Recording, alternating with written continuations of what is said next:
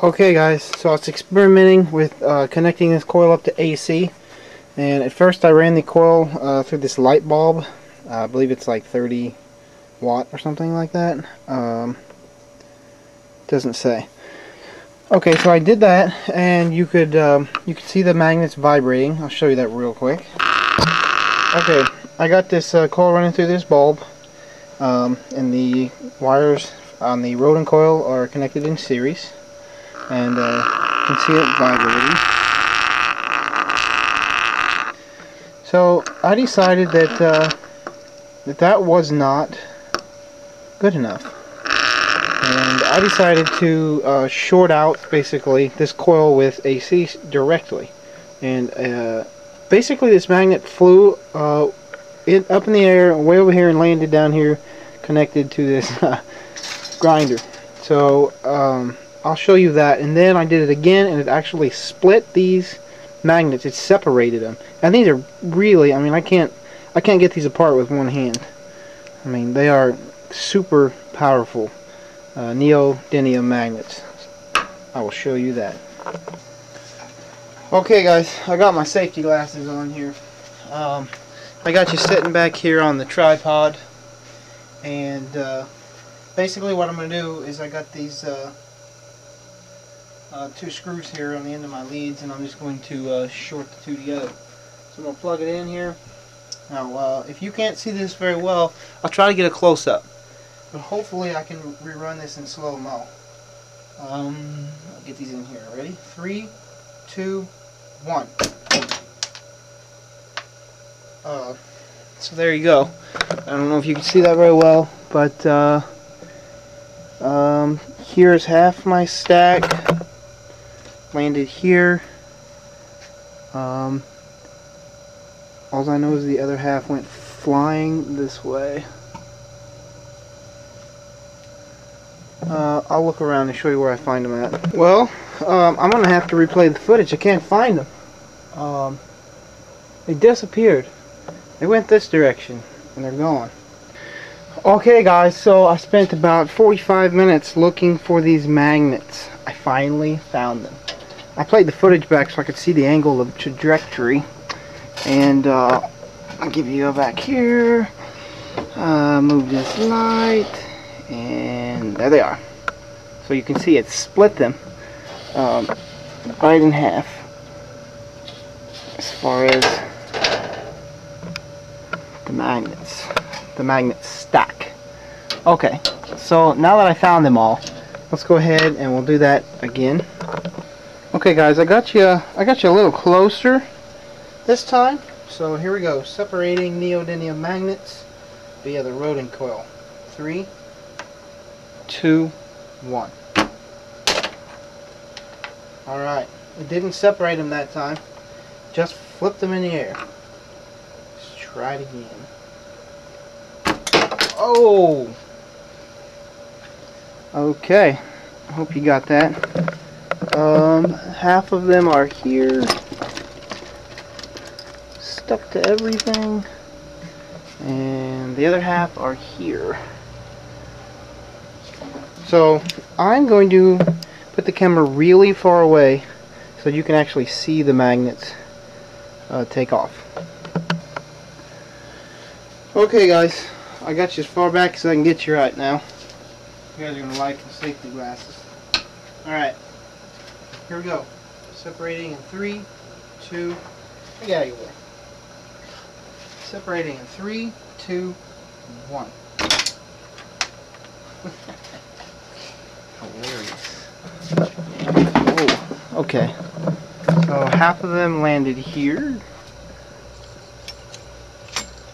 and the other half here. So there you go. I thought that was rather interesting. I can actually separate neodymium magnets from each other. It's actually ripping them apart. I'm going to try it here with a little bit bigger magnets and see what happens. Okay, these are really big hard drive magnets. These are super strong magnets.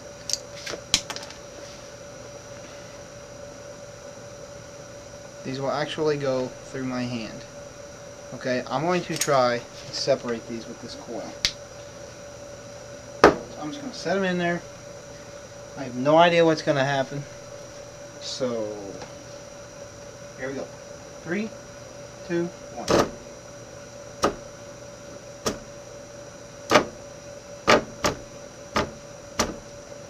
Okay, not a whole lot. Okay guys, I'm going to take half of that big stack of magnets I had earlier, place them in here this direction, and see what happens. So here we go. 3, 2, 1.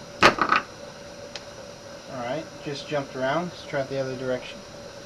3, 2, 1.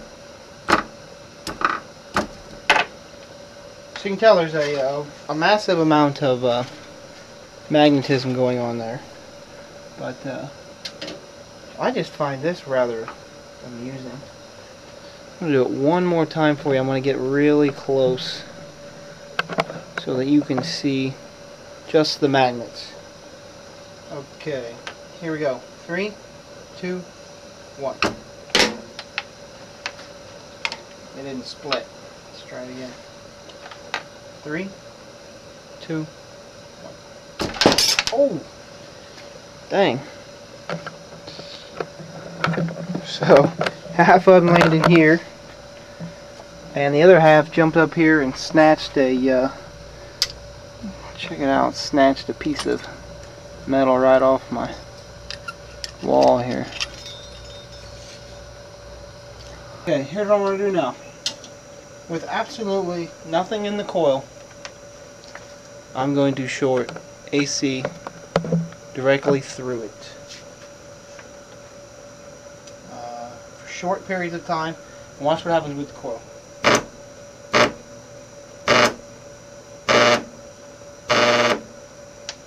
Okay, I don't know if you can see that. Let me get you a little closer. Okay, I got you guys a little closer. What I want you to watch is the inner part here. It actually fluctuates in and out with the AC. Here we go. Hopefully I can slow this down. You guys can actually see it. Let me get a little closer. Here we go.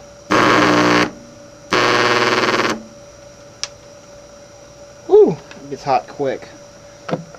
I'm pulling well over 20 amps. That I do know. So anyway, once again, just another experiment I was doing with AC, seeing what could happen. I know Jamie, with his first Rodin coil, tried, I believe it was rectifying AC through a bulb, if I'm not mistaken, and he got the monopole effect. I will try that. I'm going to find out exactly how he did that, and I'm going to try that with this coil, and we'll go from there. Alright, once again, if you guys got any more ideas, shoot them at me. Okay guys, I was reviewing the videos I just took of the splitting of this stack of magnets, and I believe what is happening is that it's trying to rotate in this direction, and it's so powerful that it actually rotates, and the centrifugal force pulls the magnets apart. So this is trying to spin that fast. Hopefully if I get some sort of a neosphere sometime soon, I hope, you know, maybe I can get that to just sit here and spin on standard AC. But we'll give it a shot. But because sometimes this magnet would just fly through the air and land, and it was still together. So like I said, after reviewing the footage, it looks like it's actually spinning so fast it pulls itself apart.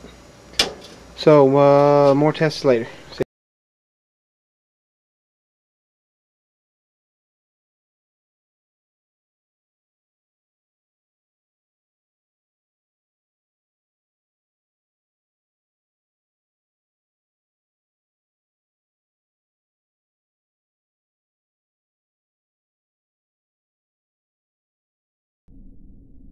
You